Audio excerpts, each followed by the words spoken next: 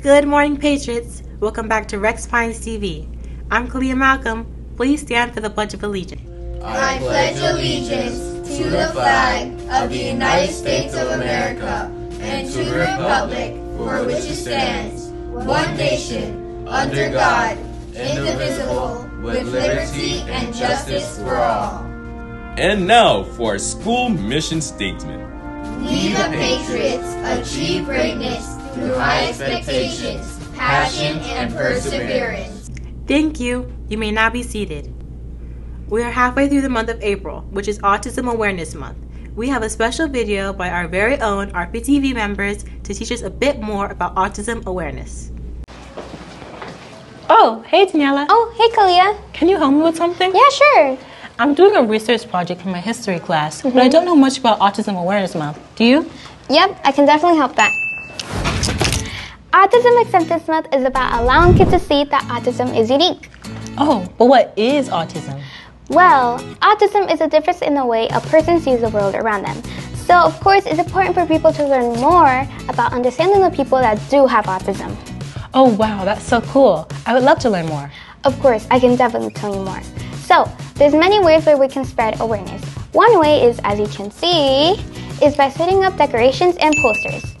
If you look a little bit closer, you can see there's multiple puzzle pieces which symbolizes the complexity and mystery of autism. These can help many kids to learn more about autism, including you. Oh, that's why there's so many pictures and decorations spreading positive messages. Yup. Speaking about positive messages, there's actually many people that advocate the acceptance of autism. Oh, let me get my notebook for this. So who are the people?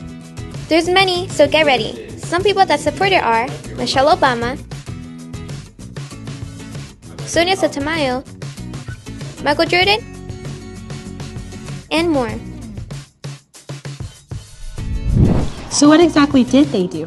Well, for example, Kelly Rowland, a former Destiny's Child member, and Lady Gaga, a singer, commonly donates to the Autism Speaks Foundation, which funds for services and research toward helping and understanding the people that do have autism. Also, people can write books about it so others can learn more. Oh, so this is how we can spread our acceptance of autism. Yep, you are correct. After seeing all these decorations, it makes me wonder, is there anyone famous with autism?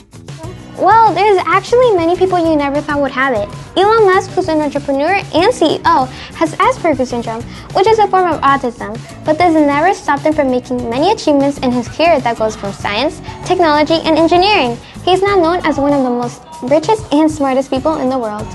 Isn't that the guy that made Tesla? Yep, you're correct. And another one is the famous actor Anthony Hopkins. He also has Asperger's syndrome. Although it's challenging, it never stopped him from achieving many things in his career, as well as being in many films. One movie he was in was Thor from Marvel Studios. Oh, and I know that Dan Aykroyd, a screenwriter and comedian, has Asperger's syndrome, which never stopped him from making people laugh, including creating my favorite film, Ghostbusters. Yep. Many more are Albert Einstein, mathematician, Barack Obama, former president of America, who are confirmed to have a form of autism. This shows that even though they view the world differently, they can achieve the same goals as us. And there are a bunch of others that are believed to have autism, but not confirmed, such as Lionel Messi, Albert Einstein, Tim Burton, the Wright brothers, William Shakespeare, Bill Gates, and even Leonardo da Vinci. Wow, that's a really good message. My teacher assigned this project because World Autism Acceptance Month, and I'm glad she did because there's a lot I didn't know. Thanks, Daniela. You're welcome. Let's go. Wow, that was very informative. Now let's go to Daniela for Today in History. Thank you, Kalia. Hey, Patriots. Today in history on April 17, 1964, Ford Motor Company unveiled the Mustang at the New York World's Fair. The Mustang achieved incredible success not only because of its legendary introduction and promotion strategy, but also due to its reasonable price, excellent performance, unique design, and sense of enjoyment and independence. The starting price for the base model of the Mustang was $2,368, allowing a wide range of drivers to afford this pony car. This car is legendary. Now let's go to Catherine for today's lunch. Thank you, Kalia. Today's lunch is spaghetti with Italian meat sauce, seasoned breadstick, turkey and cheese wrap, steamed broccoli, garden salad, ranch dressing, pineapple tidbits, and your choice of milk. Tomorrow's breakfast is apple frutto, raisin bran, graham crackers, fresh apple, and 100% orange juice. Students, please keep in mind that the lunch menu can change at any time, and don't forget to let your teachers know if you're receiving lunch today. Bon appetit, now let's head back to Kalia. Thank you, Catherine. That sounds yum yum for my tum-tum. Tomorrow, 7th and 8th grade will have the chance to go to the Patriot store. The store is open from 7:15 to 7:55 a.m. Make sure to come on time. Patriots, please remember to keep your phones shut down and in your backpacks at all times, and there's no chewing gum in school. Please spit it out before entering the building. And don't forget that you can only wear a school jacket or sweater. Let's check out our top unified kickboard leaders.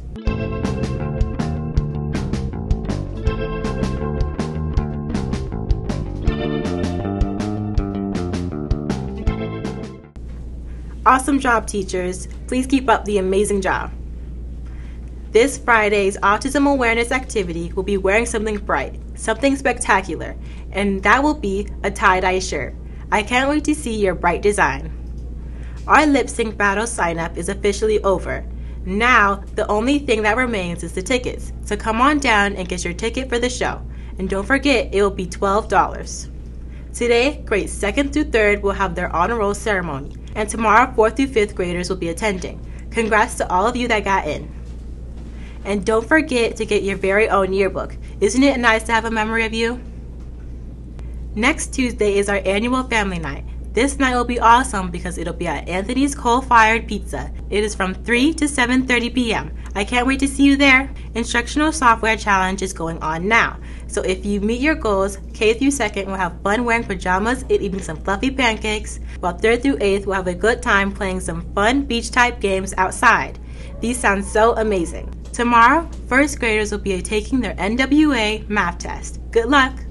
Oh, and our girls' flag football team had a game. I wonder how they did. Tell us, Jaiseline. Hey Patriots, welcome back to sports. Yesterday, our girls' flag football had a game against Parkway Christian. They sadly lost the game 12-33. The players who put in the most effort were number 5, Josiah Francois, being the best fresher, and number 4, Skylar Etsy, for being the best overall.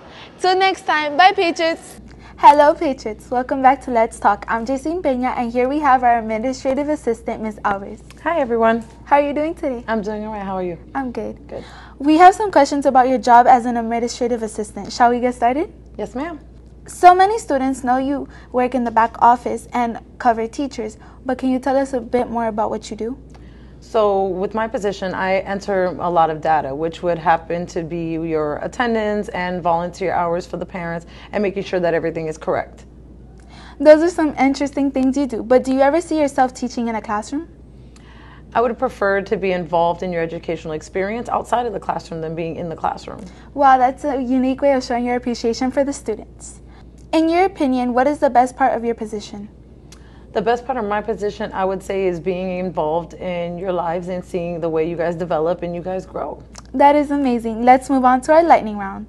So if you could travel back in time, what time period would you go to? Time period would I go to? I would go back to the, I want to say 90s.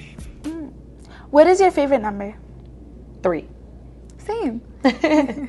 How many cups of coffee do you drink in a day? 1. Understandable. Climb a mountain or jump out of a plane? Climb a mountain. I'm not jumping out of a plane. What is one country you would be okay with never visiting? Alaska. It's too cold up there. I love the cold. We had a great time interviewing you today. Patriots, be sure to say hi to Miss Alvarez when you see her in the hallways. Bye, Patriots. Bye, Patriots. Hey, Patriots. Today's weather is 84 degrees Fahrenheit with mostly sunny skies. It's a good day to go to the beach. In other weather news, a star system is 3,000 light years away and is about to be visible to the naked eye. The star system, TCRB, is going to explode and make a supernova explosion, which will make the system as bright as our North Star. Did you know that this sighting is a once-in-a-lifetime opportunity since it only happens every 80 years? After it explodes, we will have a new star among the septillions. The only way you can see it is from now to September, so be on the lookout. Now switch to Patriots. Happy birthday wishes, though. Thank you, Camila. Today's birthday boys and girls are Alika Espino, Aaron Gosling, Shaheem Johnson, and our very own RPTV member, Samara Moncrief. Happy birthday! And now let's go back to Kalia. Thank you, Giselle. Patriots, here are your past expectations. It represents present yourself positively, act kindly towards others, do the school's environment respectfully, and succeed at everything. Congrats to Miss Eugene, Miss Carter, Miss Sands, Miss Danquois, and Miss Arnold for getting the correct answer to yesterday's daily challenge, which was David's father has 3 sons, Snap, Crackle, and who was the 3rd son? The correct answer was David. Now for today's daily challenge. Daily challenge. Which one is the missing square?